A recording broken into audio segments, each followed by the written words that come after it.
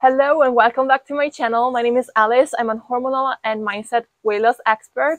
And in today's video, I'm going to tell you why weight loss has nothing to do with calories and how to actually get rid of yo-yo dieting forever without cutting calories. So a lot of people like to hate on me, especially on TikTok, for saying that if you want to lose weight, you shouldn't cut your calories at all. And that weight loss has nothing to do with calories. Now, this is true for two simple reasons. First one is that your body is much more complex than a simple calories in versus calories out equation. There's a lot that goes on into your body apart from just how much food you're eating, such as hormones, mitochondria, how your cells are working, and simplifying weight loss just as a matter of you need to eat less calories in and get more calories out to be able to get rid of the energy is not exactly how your body works. You can be on a caloric deficit, and you probably are right now, or you have tried in the past.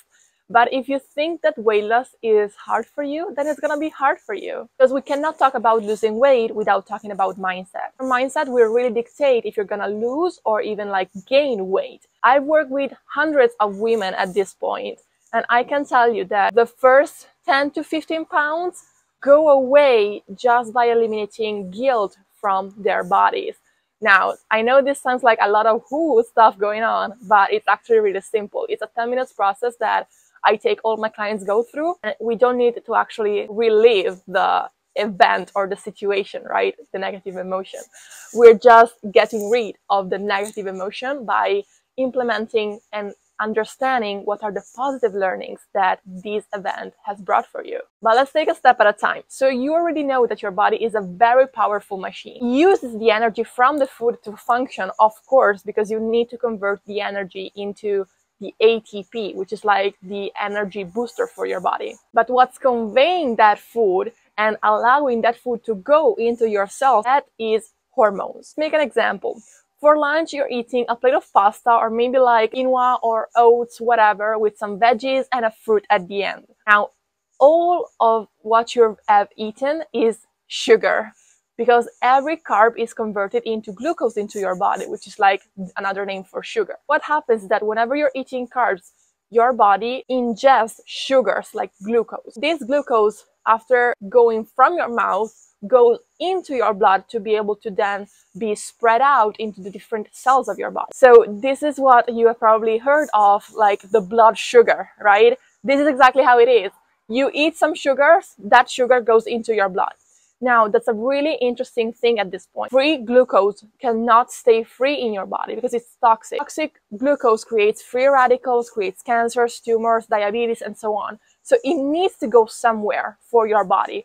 You cannot have sugar floating around in your blood. It cannot stay there. It needs to go somewhere. A normal, healthy, functioning body, usually you secrete insulin from your pancreas, and then insulin acts like a key, unlocks the cell, so you're able to let glucose pass through the glucose channel and go inside of the cell. So now you're able to use that glucose for energy. Now, what happens is that most of us eat way too many sugars and way too many carbs every single day. Therefore, we need to make a lot of insulin to be able to keep up with the amount of sugar. Here's the problem. Your body cannot store that much sugar, cannot use that much sugar for energy. Body has a very specific limit of sugars that needs to stay constant in your blood, which is like 80 to 100 milligrams of sugars per deciliter of blood. That's your normal range.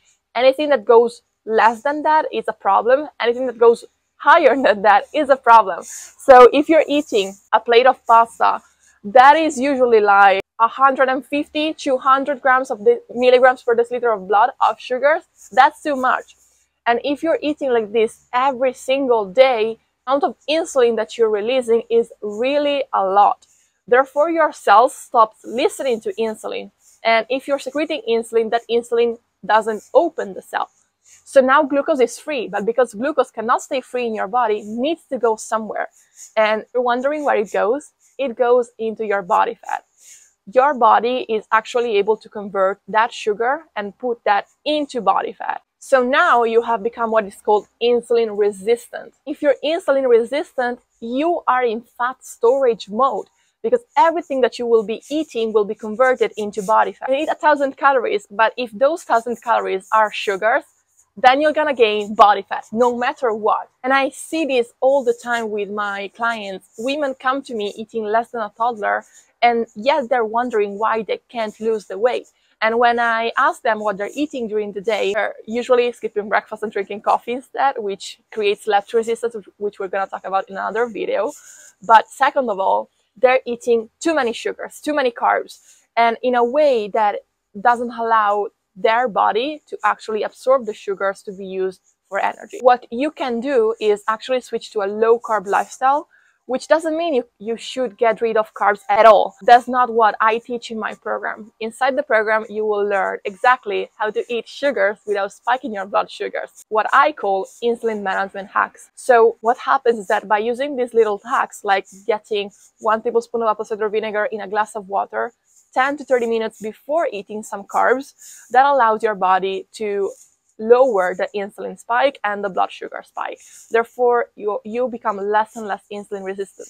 But first step is actually lowering the amounts of carbs you're eating per day. The second reason weight loss has nothing to do with calories at all is called mindset. So many people are doing all the things correctly. They're even cutting the carbs, they're on keto, they're doing low carb, they're eating breakfast, doing everything correctly, yet they can't lose the weight. You are in this condition and you go to your doctor or to a nutritionist and you tell them, I'm doing everything, I'm eating a caloric deficit, I'm doing everything right?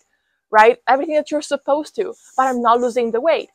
He or she will tell you, it's impossible, you're not in a caloric deficit at all, but you know you are because you're eating less than a toddler, you're eating low carb, keto, intermittent fasting, everything, yet you're not losing the weight, right? So it needs to be something else than just calories in, calories out, or that you're doing something wrong. 99% of the time, the thing that's wrong is actually your mindset. I don't think that weight loss is hard for you.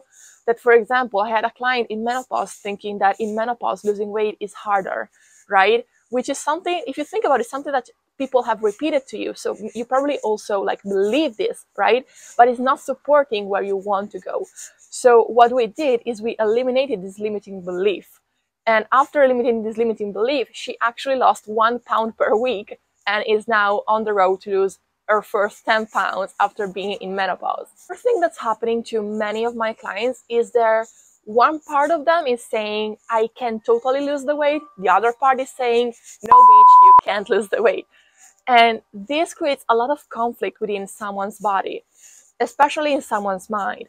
And conflict basically creates this double choice for your brain, and you don't understand where you need to go. So you don't take any choice and you end up binge, or you end up doing something that you shouldn't want to do or you wouldn't want to do. What we do is we use NLP techniques to integrate the parts so they can get rid of the conflict and actually get to where they want to go, which is lose the weight, have a healthy body, have a slim and sexy figure, and also feel amazing. I hope this episode was helpful for you. And if you have any type of questions, comment down here or message me on Instagram, and I will be more than happy to answer you. If you're interested in joining the Weight Loss Kickstarter, make sure you're heading down in the description settings and click on the link to apply to work with me. I'll see you guys in the next episode.